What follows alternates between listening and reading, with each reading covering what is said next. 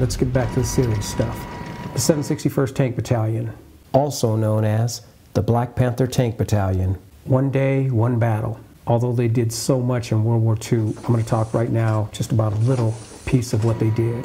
One of the 761st Tank Battalion was quoted as saying, 2 minutes in a battlefield is like a lifetime. And I think he's right. This is about Sergeant Theodore Teddy Windsor, 35 years old from Cleveland, Ohio, tank commander, and Sergeant William Willie McBurney, a gunner, 20 years old from New York. Corporal Leonard Smitty Smith, 20-year-old loader from New York, and Tech 5 William Willie J. DeVore, 25-year-old tank driver from Greenwood, South Carolina. World War II, the European theater. It was the dead of winter, 1944, just days before Christmas. The 761st were close to crossing over into Germany, ordered by General Patton to head north and into Belgium to recapture the town of Tilley. They'd already endured fierce battle and massive casualties in Moyville, Moyenville, Vic-sur-Seille, and in Metz. They made it through all those and Tilley, then headed east towards Bastogne. And now the four tankers were amidst the Battle of the Bulge. Their fighting reached a crescendo on January 9, 1945, and they're about to encounter one of their toughest battles yet. On the way to Bastogne, they saw carnage that was inconceivable. The bodies of soldiers strewn about the roadsides and dead bodies behind every tree. The 761st were fighting not only the German panzers, but also exhaustion, trauma, and one of the worst winters in 3 decades. As their tank reached an open field, a German panzer was waiting, concealed by dense pine woods. And when their tank was halfway across the snow-covered field and fully exposed, the German tank opened fire.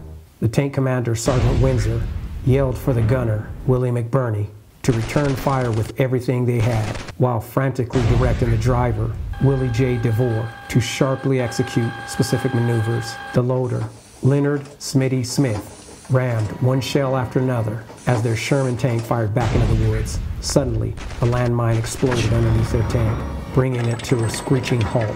The tank crew never saw the mine, which tore into the bottom of their tank. A barrage of artillery began falling all around them. They had to do something fast. The gunner, McBurney, knew the procedure but hesitated when he saw DeVore, who wasn't injured but wouldn't move. Windsor shouted to McBurney, "Come on, get out of the damn tank or we're all dead." Smitty, McBurney, and Windsor escaped by diving out of the turret hatch underneath the tank and immediately felt the sting of the -6-degree temperature. The 3 tankers began to low crawl under a cloud of enemy fire. But where was the 4th tanker? They looked back and saw the driver, Willie DeVore, standing up in his seat, but remaining motionless, as if frozen in time, no doubt hesitant to move and give up any cover and concealment the tank may be offering. They shouted out his name, begging him to jump, but he didn't so much as blink. Moments later, they watched in horror as the 25-year-old was virtually decapitated by a direct hit of heavy artillery fire. The explosion ignited the tank's onboard artillery supply. Smitty openly wept as the flames geysered from the turret. McBurney grabbed Smitty and pulled him back. With no time to grieve, Smitty, McBurney, and Windsor continued their slow crawl across the open field, only to grievously pass by the bodies of infantrymen and other bodies, frozen solid in grotesque poses from the previous day's fight. He found himself face to face with a dead German soldier whose eyes were wide open, vivid and clear blue, undoubtedly questioning, "Why am I here?" Harshly realizing they're still in combat and aberrantly comprehending that they're still alive. With the .45 caliber submachine guns they were dragging along with them, Smitty, Windsor, and McBurney periodically returned fire at the well-concealed German infantrymen in their white-clad uniforms, while they, the 761st, in their green regulation uniforms, were an easy target against the freshly fallen snow. They somehow continued. Windsor led, followed by McBurney, with Smitty at the rear. They had gone about 300 yards when suddenly McBurney stopped. It was so cold it hurt to breathe, thought McBurney, fingers too cold to pull the triggers of the submachine guns. The edge of the woods was still painfully a mile away. Smitty came up beside McBurney. "Come on, man, think about the Savoy. We got to get back there and do some more dancing." The Savoy was a legendary ballroom in Harlem. known for its big band roster and its polished oak floors.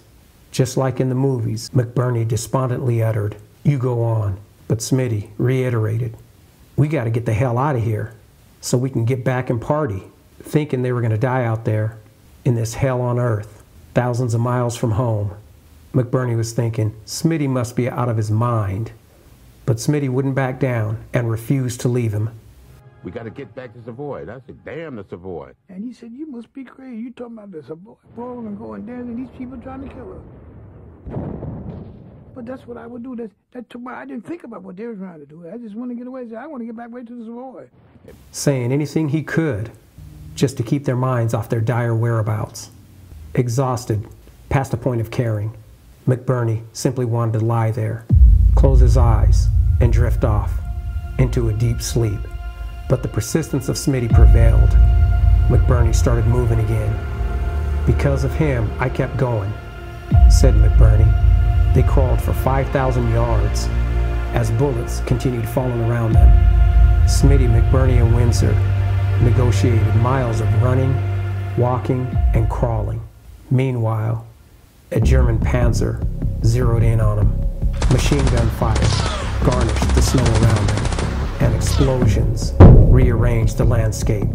The Panzer was closing distance, second by second, until, out of nowhere, a lone P-38 Lightning descended from the sky and destroyed the Nazi tank, finally allowing the men of the 761st to make it to the safety of the U.S. forces. The 761st would live to fight another day.